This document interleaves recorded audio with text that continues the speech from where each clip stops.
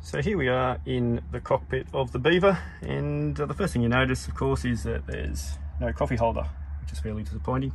But that's okay, because it's about the only disappointing thing about this aeroplane, aside from speed, of course. The second thing you notice is that you're sitting quite high.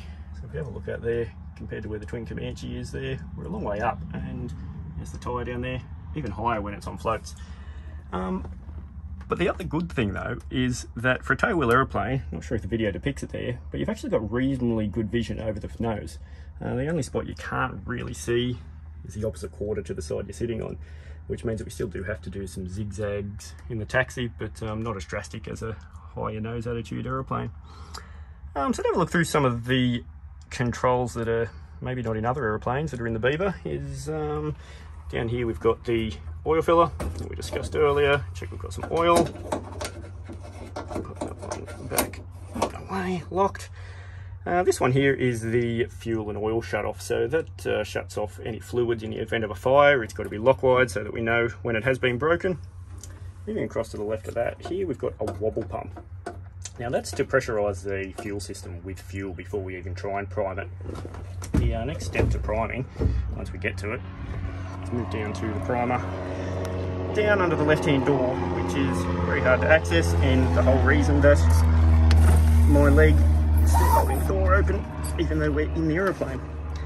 Moving back to the controls down the bottom though, we've got the carb heat, that's on, that's off, park brake, alternate air, all the normal switches you'll usually see on most aeroplanes.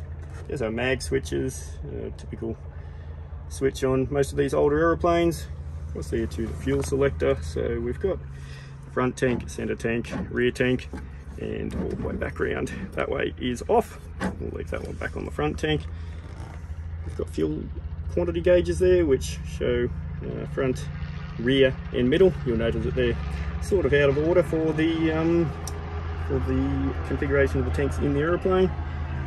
Standard 6-pack, got a flap indicator there showing cruise, climb, takeoff, landing and full flap. Notice that landing flap is not full flap. The manual says to only use full flap in an emergency, and full flap, which we'll have a look at shortly, is a lot of flap. Well used throttle console. You can see where someone's hand is sat for about the last 15,000 hours. So some of them are actually configured with the throttle in the center and the pitch lever on the left hand side, which is the military version of the Beaver, but this being a civilian one, has them not configured as you would for most of your piston singles. Over here we've got something you don't find in most aeroplanes, which is the marine radio. Something we use on floats, but tend not to use an awful lot on wheels. Okay, so up to our left hand side here, we've got another fuel selector, which is showing the left and right tanks. So we very rarely use them simply because you're on the wingtip out there, which makes it nearly impossible to access.